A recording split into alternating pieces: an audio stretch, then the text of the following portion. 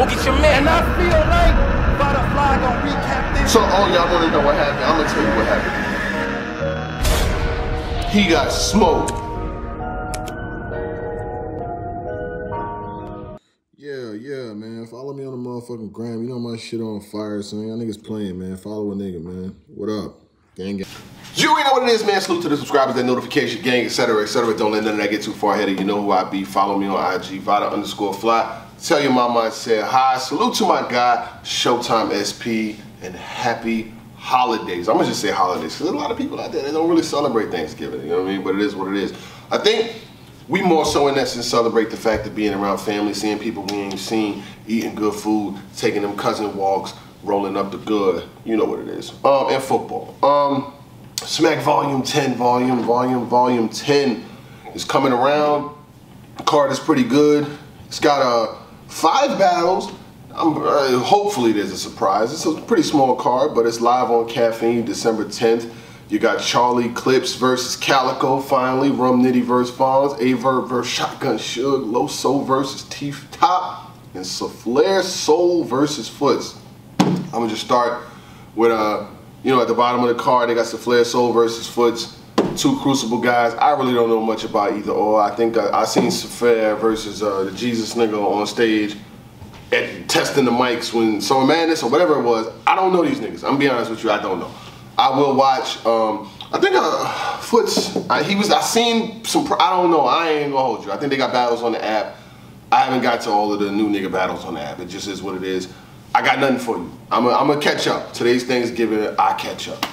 I think, maybe. Soon. I'll see him on December 10th, right? I'll see him December 10th, 3 p.m. Hopefully they spark through and make some noise. Loso versus T-Top. This is really my thoughts about the battles and things like that. I'm sure when I see my brother SP, we'll go deeper into the thoughts of the battles. So, Loso versus T-Top. Quite obviously, T-Top, dangerous MC, a lot of angles, could do his thing. The only thing is he got to update his resume. He really, really needs to update his resume. I don't think I've seen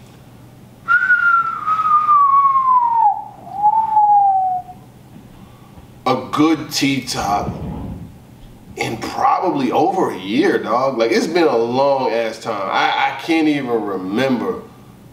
And that's crazy because he's a top tier MC who's got a dope career. But it probably, maybe, I'm gonna go on that app while I'm talking about this because I really have to see when's the last good version of him, because I mean, he just has not been the same in quite a while. Maybe this is a battle that he could use to turn his shit around, but quite frankly right now, Loso is the one that has been cooking. Loso just had a battle with Tink the Demon. That shit happened on yeah, so his record on the app is 8-9, right? Which is not horrible. It's not up there with like the top MCs on the joint, but you know what I'm saying, it's not horrible. So I'm gonna go through T-Top's app kind of run, because I'm pretty sure I've seen all of these battles and I know who won. So he's got Sharon on Resolution 2. I think that was a 3-round battle. They had him winning by like 10 votes on the app, you know what I'm saying? Like, that's not a big win for either or, but in the round counts, in the round reactions, they had T-Top winning the first, Sharon with the second, and Sharon with the third, but in the overall votes, they had T-Top winning. Him versus Arsenal, I remember him versus B-Dot, him versus Rock on Gnome. 66-minute battle, and it was Rock with like 28-minute rounds kicking his ass from here to across the street.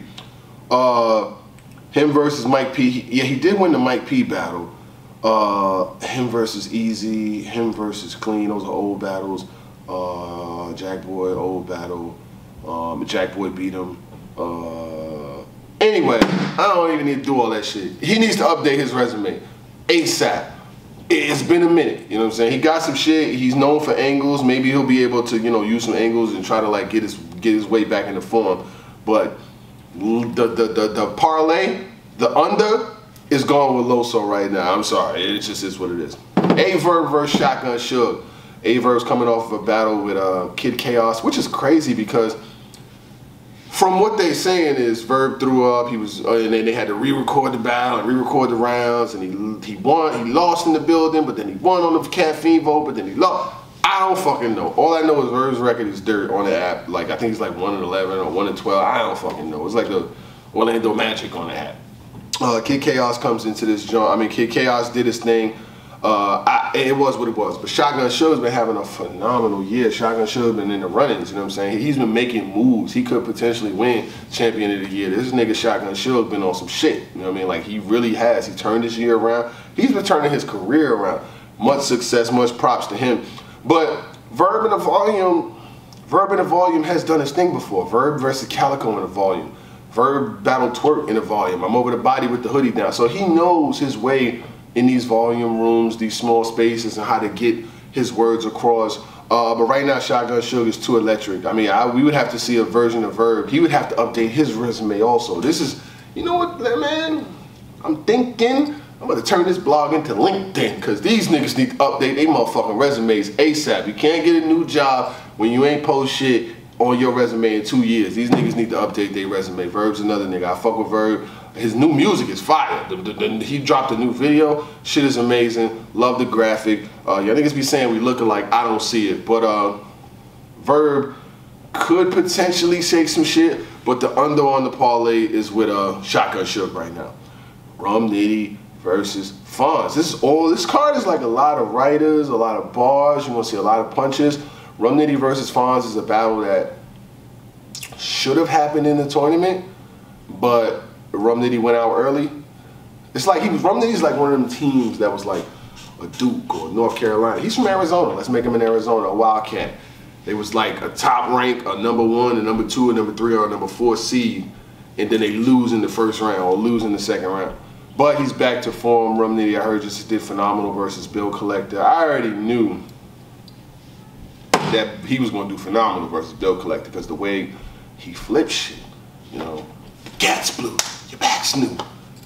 You're like, hey, you know how you be doing that, hey, the Gats blue, your man knew. I wave at it then, and then the Bills past due. You already know he was coming with all of that. I already know he was going to wild out on Bill, but I heard Bill did this thing too. Versus Fonz.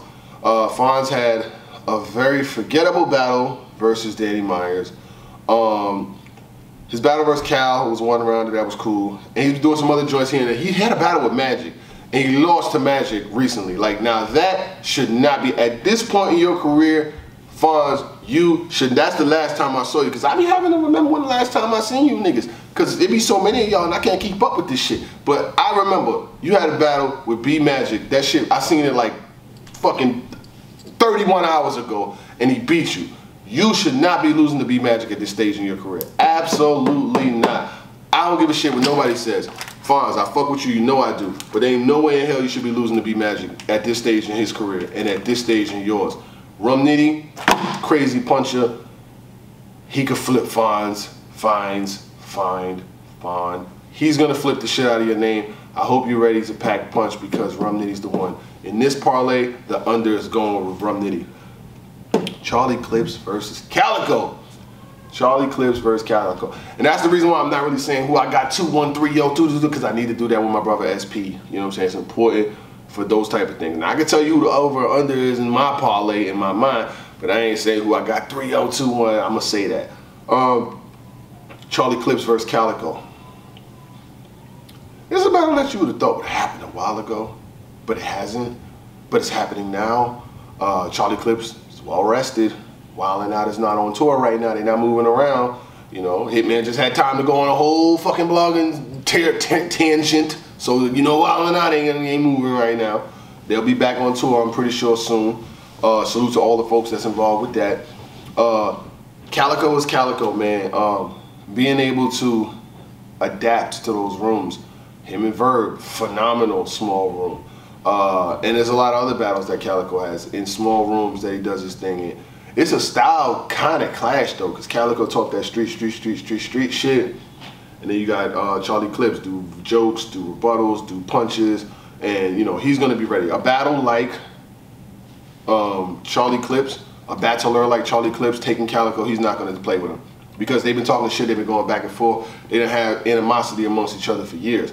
So for him to finally get the battle, have the battle, and play around in it, nah, that's not gonna work. The under in this parlay, to me, is about even. I think this is about even. I think it's minus on both sides because it all depends on who does more to me in the first round. To me, the first round winner of Charlie Clips versus Calicoe will win the battle because I don't see another MC losing 2 rounds in a row.